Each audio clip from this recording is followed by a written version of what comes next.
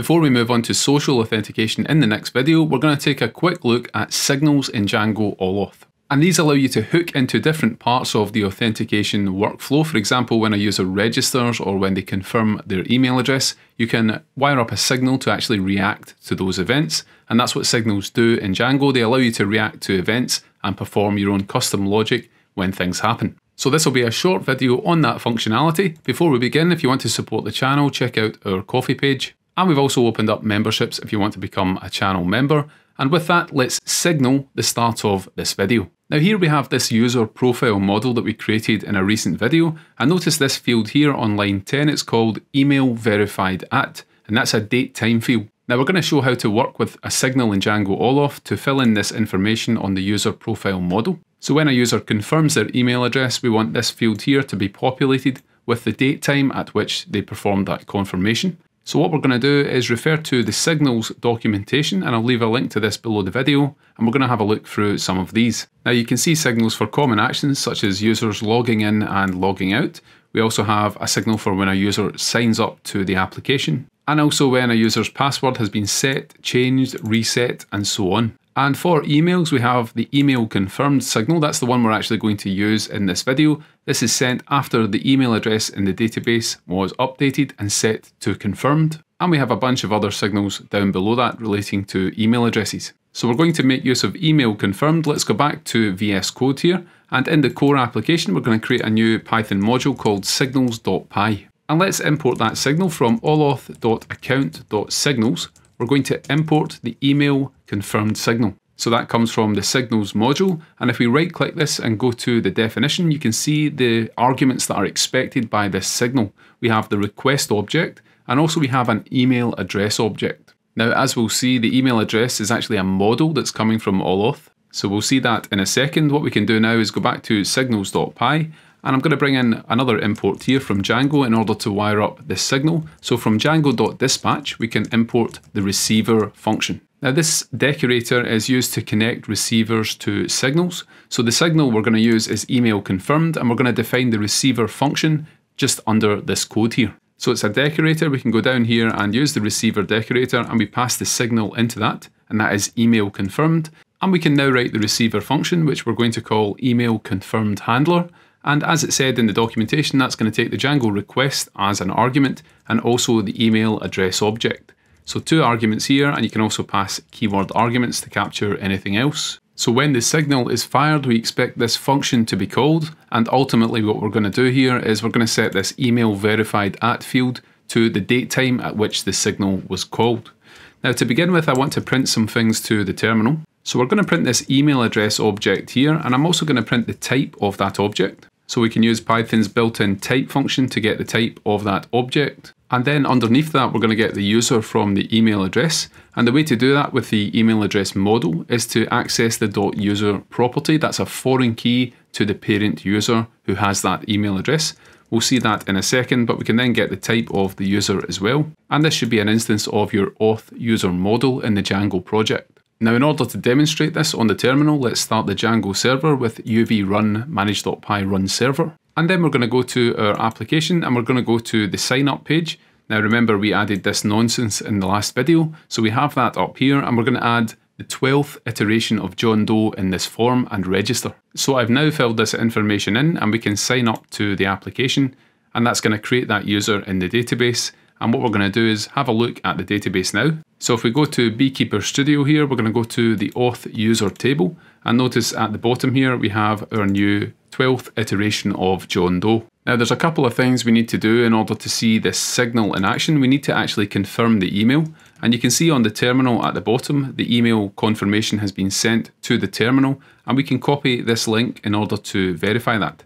So I'm going to copy that link, and we can go back to the browser, and in the browser we can navigate to that page, and we're presented with this page here. Now before we confirm the email address, there's one step we need to do. We've created signals.py, but what we need to do in the core application is go to apps.py and actually register or import those signals.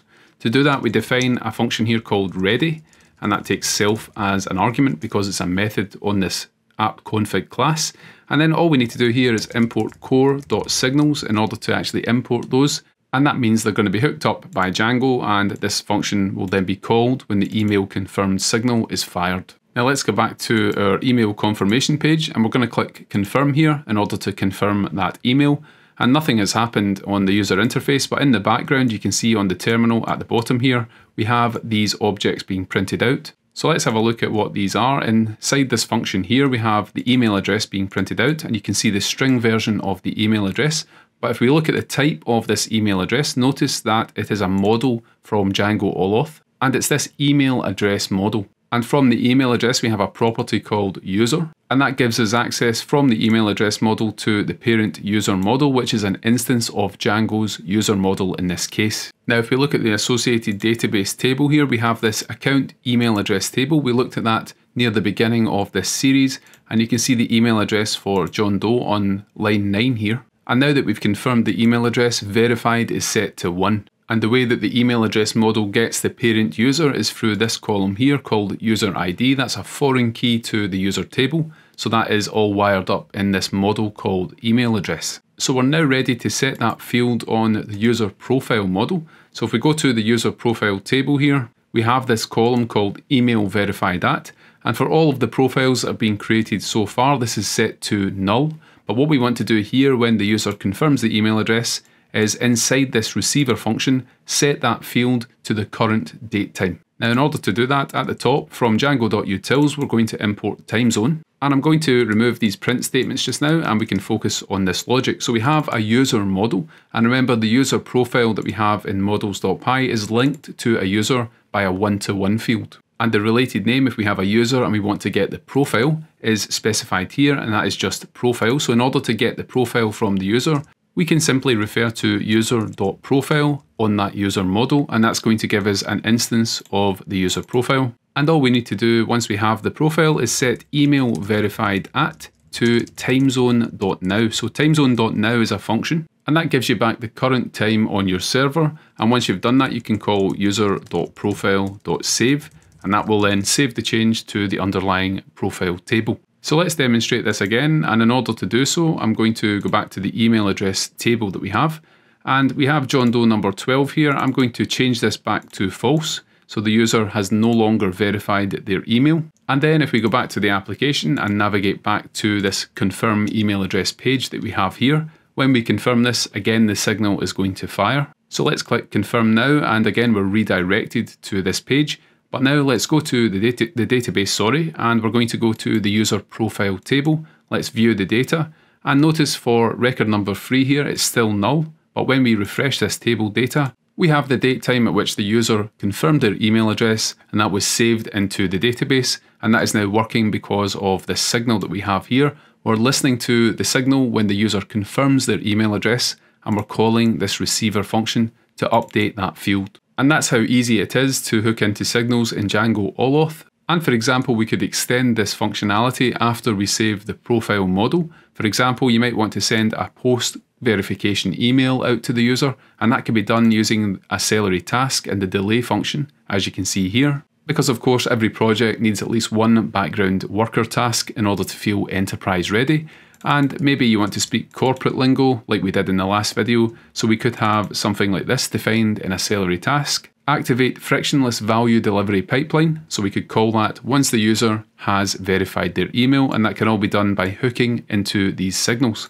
So let's remove this nonsense here. What you do in these receiver functions is basically up to you. You can implement any logic you want, but the main point here is that Allauth's account application provides a lot of signals, and they're very easy to hook into, and they allow you to customize these flows and these actions as required. So that's a simple demonstration of signals in django-allauth. We're going to move on in the next video and look at social authentication or third-party provider authentication. And that's going to look at things like Google and cloud platforms, and also get a bit spicy with things like OAuth and tokens and so on. So it's going to be a bit more complex and a bit longer winded. This has been a simple introduction here to signals, and this set of videos up to now has been a look at django-allauth and the account application specifically. So I'll leave a link to the playlist just below this video, and if you want to see more, let me know in the comments. Otherwise, thank you for watching. And if you want to support the channel, check out our Ko-fi page. There's a link just below the video. And don't forget to like and subscribe if you're enjoying this content as well.